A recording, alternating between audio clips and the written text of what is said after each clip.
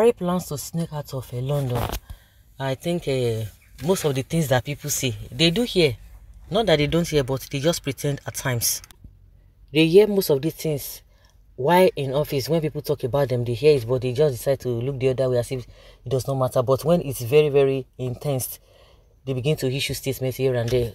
Don't forget that one doctor also has really dragged Buhari to international criminal courts, and also the Northern Elders Forum has called for the probe of Buhari, that if he thinks that he could run away from Daura, because that was what he told Nigerians. Nigerians said, he said he was going to be staying back in Daura, but if anybody disturbs him, he will just go to Niger Republic, and if you try to come and disturb him there, that his people will fight for him, they will defend him. Maybe some people thought maybe he was joking, you know, most of the nonsense things that they say, because you are in power, people just begin to laugh, quack, quack, quack, and it infuriates me, especially all those politicians. When somebody is talking nonsense, they will just be laughing, even when the person is not making sense, just to make the person feel at home. Even some stinking jokes that they crack, maybe they thought he was joking, but this man has been a deceitful person right from time.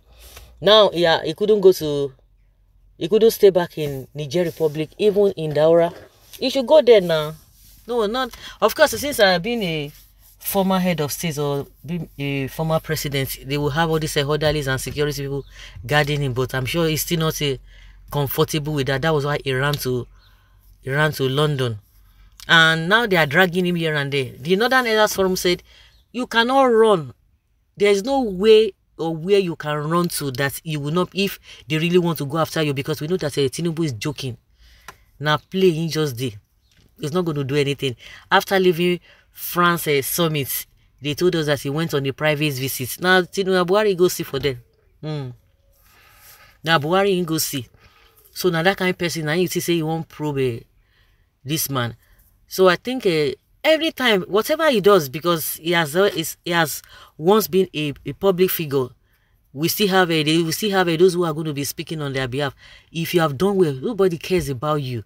Even if Tinubu is not going to go after you, Nigerians will be going after him.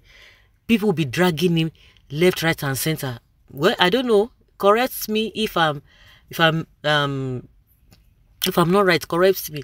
I don't think I've ever heard anybody dragging Goodluck Jonathan to ICC, this and this and this and that. Of course, people talked about the corruption that happened under him. What can we say that Tinubu or Buhari did that Nigerians will really be proud of? That Nigerians will be proud of? Maybe because Goodluck Jonathan conceded defeat. Maybe Goodluck Jonathan conceded defeat. That's why they didn't go after him. But Buhari, even if a right man, Tinubu says he's not going to probe him, because like what they discussed, he see got leaked that nobody should come and disturb him here. Nobody should come and disturb him in London. That he's not ready to answer to any probe. And we learned that Tinubu promised him that he's not going to probe him and his boys. His real boys, not the far away ones. The real boys, the Kabas. Who are the Kabas? Mama and Daura, and his private secretary, Tunde Sabi or something.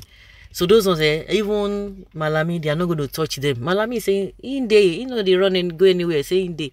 But we don't say, fear no go let Tinubu go after him. If he dare not, Tinubu dare not. So I think the Nigerians dragging him here and there is what making Tinubu or Buhari, I'm always, of course, there are two of them are 5 and 6 now. Elderly people who have crumbled this country. Because of the dragging here and there, that is why that's why he wants to be running from pillar to post. Anywhere he goes, Nigerians must still know. Nigerians must still know. So where do you want to run to? You opened your eye and scattered everything. When you came on board, we know what Nigerians were facing, but we didn't know that it was really, they always say that if a woman has never tested two husbands, she will not know the difference. And it's vice versa. Also a man, if you have not even have an encounter with 1 or 2 women, more than 2 women, you will not even know the difference. And it's applicable in all other things that we do. Like they always say that somebody who has not even gone out we think that his father's a vineyard or farmland is the biggest, or vineyard or whatever is the biggest. But once you go out and say, wow, because maybe you are a local champion. So it is always like that. Nigerians have tested the two of, you know, what used to be and what it is now. Even to the extent, the manner at which these politicians, you know, act with impunity, Nigerians will say, it is better for us to go back to the military, that the military is even better. Then people were like, if we are able to get democracy back, that what is it called, the military era, you know, was not it at all. But we thought that democracy will be a good thing to Nigerians. But unfortunately, the so-called democracy is something else. They are mixing the two together. It's like those who were clamoring for democracy that time, that we should stop this, that this military regime should stop. You know, they've learned what the military men used to enjoy. Now they are bringing tyranny and what have you into democracy, and that's why the whole thing is just upside down. Everything is zigzag. Nigerians are just fed up. Nigerians are tired. What is the meaning of this nonsense? So, Buhari, you go nowhere. You go nowhere. You think they cannot drag you from anywhere? Okay, now. You think they cannot drag you from anywhere you go to? You open your eye and scatter everything, and you're telling us that you should not be probed.